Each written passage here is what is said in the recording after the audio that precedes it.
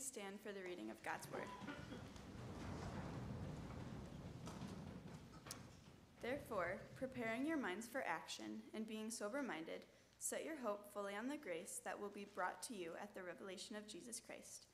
As obedient children, do not be conformed to the passions of your former ignorance, but as he who called you is holy, you also be holy in all your conduct. Since it is written, "You shall be holy, for I am holy."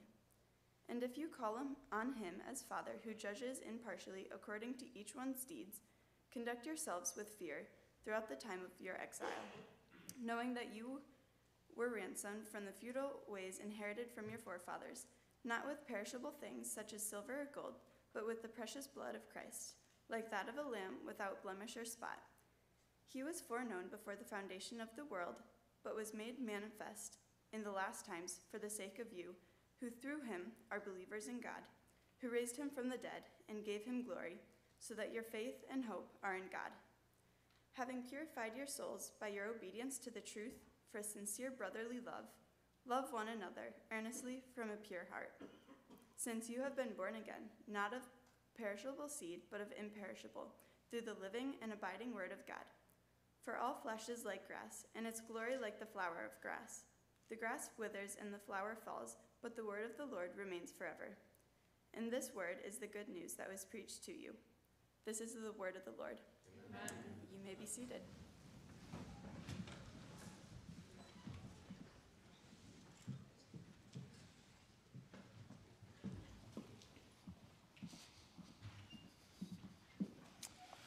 Well, good morning to all. It's so good to be back here.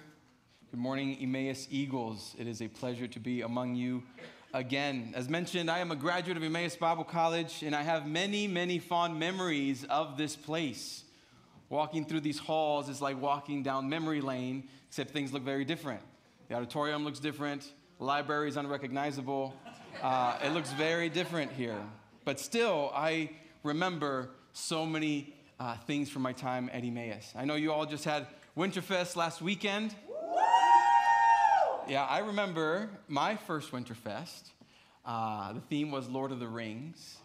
And I will never forget seeing Dr. McLeod walk through the back of the auditorium as Gandalf, having forgotten every line of his script, but did not forget his Dr. Pepper, which was hidden in his getup, and drinking his Dr. Pepper while making up lines in the script. I also remember the nights here, the nights with friends. I remember the nights in my dorm room with my Bible open, trying to finish a theology paper. I remember, for instance, my first year writing my statement of faith paper for Survey of Doctrine and being brought to tears as I was articulating for the first time in my own words the doctrine of sin, the doctrine of man, and as I saw Christ magnified and revealed to me in ways I had not seen before, I could not help but respond. My time here was so formative. And I hope that as I look around here that you value the time that you have here. To quote Andy from The Office, I wish there was a way to know you're in the good old days before you've actually left them. Let me tell you, students of Emmaus Bible College, you are living in the good old days. Enjoy them. Don't waste them. Although these are good old days, I know these days also, when I was sitting in these seats like you, have brought sorrow and hurt and pain. Suffering the passing of loved ones from back home. Learning about your inability to deal with stress or with conflict with friends. This is the reality of life. But it is in these moments that you also learn to cling to the gospel, which is a lifelong lesson. Today, as we continue our series in 1 Peter, which is relevant to us all as believers. It speaks to how the believers to process trials and suffering, how we do Christian living, as Joel mentioned here at the beginning. And one of the themes throughout this letter is the idea of our citizenship, that we're not citizens here on earth, but that we're citizens of heaven. In contrast to our citizenship in heaven, we are strangers or exiles here on earth. We see this right away in verse 1. If you have your Bibles open, hopefully you have your Bibles open. If not, open them back up to 1 Peter 1. Verse 1, Peter, an apostle of Jesus Christ, to those who are elect exiles of the dispersion of Pontus, Galatia, Cappadocia, Asia, and Bithynia. What a way to describe the believers, as exiles. Not immigrants, not tourists, exiles, strangers. It's a shame that we so easily adopt the mindset of an immigrant in this world. The Bible tells us that we are not of this world, but we readily see the world as permanent, and we desire it more than our homeland.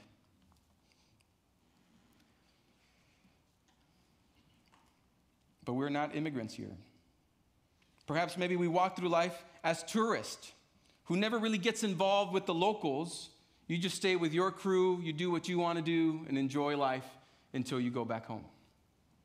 Peter calls the believers here exiles, an elect exile, not an immigrant, for we know that our citizenship is in heaven, and not a tourist, for we realize that for the time being, we're stationed here.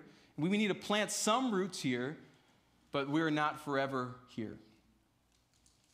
This theme of being an exile, or more precisely understanding our citizenship of heaven, is followed in chapter 1 with the verses in which Peter reveals future, present, and past encouragement of God's plan for salvation, or what we call the gospel. So I've titled today's message, The Gospel Empowers. As we walk through our text, we're going to see how Peter moves from a note of encouragement at the beginning of the chapter, rooted in the gospel, to the application of the gospel. He presents 3 ways, I think, in which the gospel empowers the believer to Christian living. If you like to take notes, here's my outline. First, we're going to look at how the gospel reveals our hope in verse 13. We're going to see how the gospel empowers us to holiness in verses 14 through 21. And how the gospel marks us by love with the rest of the chapter, 22 to 25. So before we look at our text today, would you pray with me once more? Let's commit our time to the Lord. Well, Lord, we thank you for your word. We thank you that it reveals to us your plan of salvation. Lord, and your plan is not only something that we will enjoy in the future, that we know for certain we will enjoy in the future, but it has major significance for us today. Lord, may you use your humble servant. May you use my inability to magnify your power and grace this morning. In Jesus' name, amen. We begin our passage with imagery in verse 13. Peter says, preparing your minds for action. If you look at the footnote in your Bible, you notice that the original Greek reads something like this: girding up the loins of your mind. I have never girded up my loins. But this phrase describes what one would do when one was getting ready to work hard or to run, right? Back then, where people wore robes, they would gather the robes, pull it in between their legs somehow, wrap it around their waist to get the excess fabric out of the way so that they can do what they were about to do. That's the imagery Peter's using here. Modern phrase would be like, roll up your sleeves. And he follows with a call to be sober, to be focused, meaning don't let your mind wander, right? Listen up. And we get to our first imperative, or our first command in this section, in verse 13. Set your hope. And we say, set our hope in what, Peter? Well, he tells us, on the grace that will be brought to you at the revelation of Jesus Christ. Peter is saying the way you get ready is by keeping the hope on the future hope. The gospel reveals our hope because Christ is the one who saves, and it is Christ who is coming again for his people. So it's as if Peter is saying, begin with the end in mind. Let the reality of what you know what's ahead, your future hope, inform what's about to come next in this letter. So with that context, let's look at the charge. Let's look at the thrust of this passage. Look at verses 14 through 16 with me once more. As obedient children, do not be conformed to the passions of your former ignorance. But as he who called you is holy, Here it is. You also be holy in all your conduct, since it is written, you shall be holy, for I am holy. So what's the charge? Be holy. This is the thrust of Peter's message here in this passage. And how do we do that? How do we be holy? What should the believer's response be to God's holiness? How do we respond to his holiness? We're going to spend most of our time thinking about this topic because I think it is so important for the believer, especially as we think about Christian living. So let's just ask a few questions here. Let's begin just with a baseline. What is holiness? Hopefully this is review for many of you. Holiness means separated or unique. When God calls himself holy, he means that there is no one else like him. He is different from anything else that he's created. To say that God is holy is not only a reference to moral purity, that there is no sin in him, which is true, but also that his holiness is transcendent. It is unparalleled. There is nothing and no one else like him. So when we think of God's holiness, we should think of both his purity and his uniqueness. Because God is pure and separate from his creation, things like injustice and impurity are repulsive to him. In Leviticus, we find that the sacrificial system gets put in place because God is now wanting to dwell among his people in the tabernacle, but sin is present. So they have to deal with it somehow. So the sacrificial system helps people deal with the sin so that God can dwell among them. And there were certain rituals that had to occur before somebody would enter the tabernacle. And if you did it inappropriately, you could die. In fact, some did. God's holiness is to be respected and feared, which is what makes the birth of Jesus the most magnificent thing about God's holiness. Where in the Old Testament, only after certain rituals and certain people could enter God's presence, otherwise you would die, Jesus, the Holy Son of God, comes and his holiness does not destroy us. It heals us. I think of the interaction between Jesus and the leper. In Mark 1:40-43, just listen to these words. Mark 1:40, and a leper came to him, imploring him, and kneeling said to him, if you will, speaking to Jesus, you can make me clean. Moved with pity, he stretched out his hand and touched him and said to him, I will, be clean. He touched them. And immediately the leprosy left him and he was made clean. And Jesus sternly charged him and sent him away at once. When we look at things like this is not what we expect. Nothing else works like this, like what we just witnessed, the way Jesus ministered here.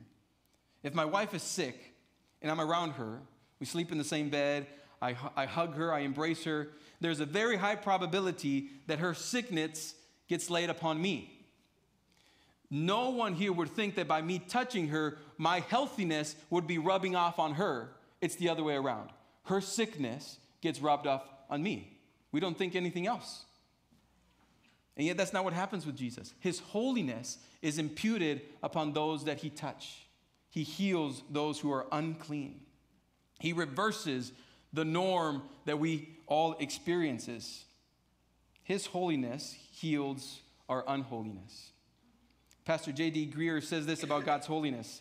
The greatest display of God's holiness was not in his separating himself from us, but in his entering into our sin and corruption and taking upon himself and putting it away forever. This is God's holiness. So going back to our text, we ask, okay, this is God's holiness. How do we respond to God's holiness? We see in verse 15 that God's holiness calls us for a response. In 1 Peter 1:15, hopefully you're still there, it says, but as he who called you is holy, here's the response to his holiness. You also be holy in all your conduct. The response to his holiness is to be holy in our conduct. And this kind of response, this is a pattern that's not new to Peter. We have seen this throughout Scripture. In Leviticus 11:45, God says, for I am the Lord who brought you out of the land of Egypt. This is this deliverance in the land of Egypt is the equivalence to the cross in the New Testament. So I'm the one who has delivered you from the land of Egypt to be your God. You shall therefore be holy, for I am holy.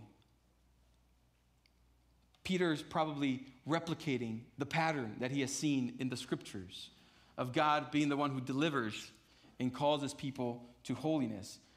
Because he is holy, we respond with holiness.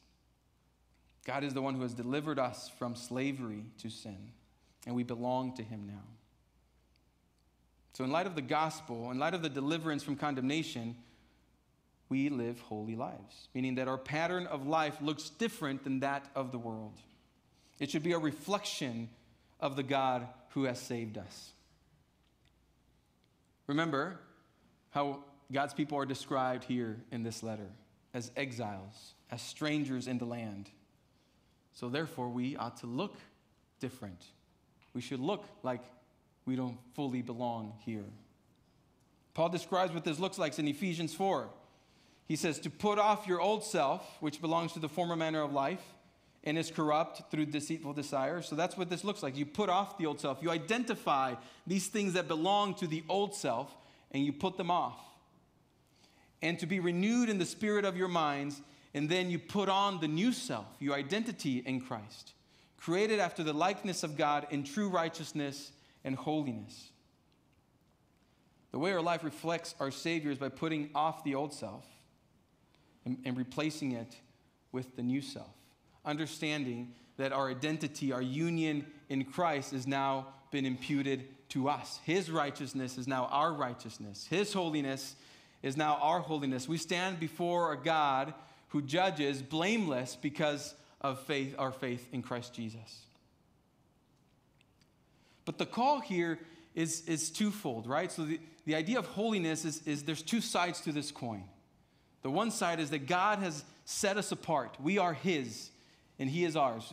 We are set apart. We are saints, is what Scripture calls us. The other side of the coin is that we are called to obey the call to holiness. We are to work out our own salvation with fear and trembling. How do we obey that? How do we pursue holiness? How do we do that? I know I'm not alone when I say that I'm a wretched sinner. I have been a believer for over 20 years now. And if my life were to be shown on the screens before you in the span of those 20 years, I would be not only utterly embarrassed, but you would want nothing to do with me. So when we ask, how do we do this? How do we become holy? How do I obey this call? What we're really asking, the root of it is, how do I deal with the sin? How do I deal with it? That's the problem. That's why I can't pursue holiness. Well, the question to how do we deal with sin is answered by the gospel. You see, by faith, I am justified in Christ. And by being justified, being declared righteous by faith, I have been freed from the penalty of sin. When I became justified, I'm also sanctified, which means that I'm set apart by God, but I'm also experiencing the freedom from the power of sin. I have witnessed and experienced firsthand change, transformation in my life. Sin that had a hold of me no longer has a hold of me. And oh, how I look forward to the day of our future hope, to glorification, where we will finally experience freedom from the presence of sin. So how do we deal with sin? How do we obey the command to be holy? We cling to the gospel. We cling to our understanding that we have been freed from the penalty of sin, that we have been freed from the power of sin, and that we have a future hope where the presence of sin will be no more. Peter points us back to the gospel in verses 18 through 19. Knowing that you were ransomed from the futile ways inherited from your forefathers, not with perishable things such as silver and gold, but with the precious blood of Christ, like that of a lamb without blemish or spot. He is the one who is without blemish and without spot. And that's what's been imputed to us. It is the blood of Christ that cleanses us. Our union with Christ gives us both a standing of holiness, and it is God's work in our lives to change. He has given us a new heart. We've been indwelt with the Holy Spirit that brings about this transformation. I am not saying that we reach perfectness to the status of our God. But what Peter's calling us to do, and what the rest of Scripture is calling us to do, is to obey to the command to pursue holiness without the expectation that we will attain holiness in this world. So we have been given everything we need to see life change in our life as we wait for future glory. The final verses complete Peter's thoughts here of the impact of the gospel on the Christian life. How the gospel marks God's people by love. Look at verse 22. Having purified your souls by your obedience to the truth, for a sincere brotherly love, love one another earnestly from a pure heart. Peter says, having purified your souls is a way of saying, as you have been obeying the command to be holy, the product of this obedience is love. To love one another. And that's the last imperative or command in this section. How does the gospel mark us by love? God's love for us does not leave us unchanged. In the Psalms, we see mention of God's steadfast love over 50 times. God is not only expressing his love for us by his word, but by deed. The most loving thing God did was to provide redemption, and a plan for redemption that's laid out and that unfolds in the story of Scripture. Going all the way back to Genesis 3:15, where we're waiting for the serpent crusher who will come and deal with the problem of sin that entered the world. Going to the Abrahamic covenant, where there's a promise to bless the nations through Abraham.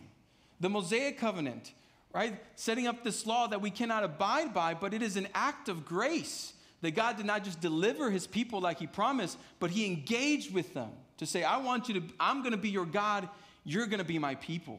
And this is how you're set apart from the world.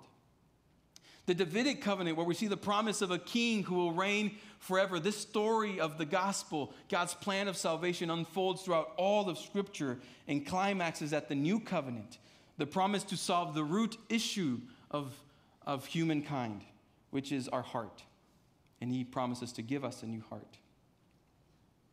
And then Jesus comes and ultimately fulfills these promises as the one who perfectly follows the law, the one whom through the blessing of salvation comes to the world, and by faith we have been given a new heart in him. So this love is revealed in Scripture, and it changes the way we love one another. God has forgiven this wretched sinner. And God's love to this imperfect man has changed this man. And I'm certain that it has changed you. God saved me by dying for me. The gospel leaves its mark on us, and that mark is love. So how can I not love? How can I not be changed by his love by loving others? Because he has loved me so. He has not dealt with me the way I deserve. Instead, he has revealed to me his love. So through Scripture, God's revelation, we see God's love. And it is the obedience to his revelation that purifies us. Psalm 119:9, how can a young man keep his way pure? By guarding it according to your word. See, the gospel empowers us. Empowers us because of the future hope. It empowers us to live holy lives set apart for him. And the gospel changes us. And we're categorized differently, categorized by love. The gospel is not just something that we persevere in this life and we wait to attain in glory. No, the gospel has significance for the believer today, for you now. It is the means by which we experience this transformation in this life because of the hope of the gospel. as you live in the Word for however long the Lord has you here at Emmaus, as you pour out over the Scriptures in your studies, understand that what you are studying, God's plan of salvation throughout Scripture and the rest of the world, being unfolded for you in the pages of the Bible, as you grow in your understanding of Him, know that this is the foundation upon which you will rely on in ministry. You're going to rely upon the gospel in parenting. You're going to rely upon the gospel in being a spouse, in mourning when you lose a family member, when you lose a job. The truth of the gospel empowers us, enables us to live lives that are set apart by God in light of our new standing before Him. So, Emmaus Bible College, you are living in the good old days. Do not waste your time here, as it will prepare you for what comes after your time here. The gospel is something we look forward to, and it is something that impacts you today, in the now. It has been great to be here with you again. Thank you for having me. Would you pray with me as we close?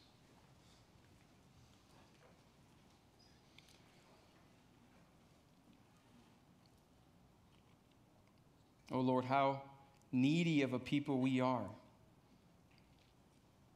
But Lord, your word brings us comfort to know that you meet the needs of your needy people. It brings us comfort to know that you want a relationship with us.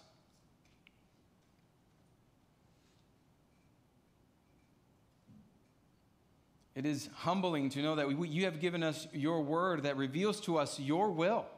You have told us what sin is. You have told us what does not please you, and we cannot obey it. Oh Lord, you are so merciful and gracious that you deal with the sin problem of our lives by giving us a new heart. And oh, how we cling to the future hope of glory. Lord, as we have this end in mind, may it inform our lives today. May it transform us for your glory as we stay on mission until we wait for your return. In Jesus' name we pray. Amen.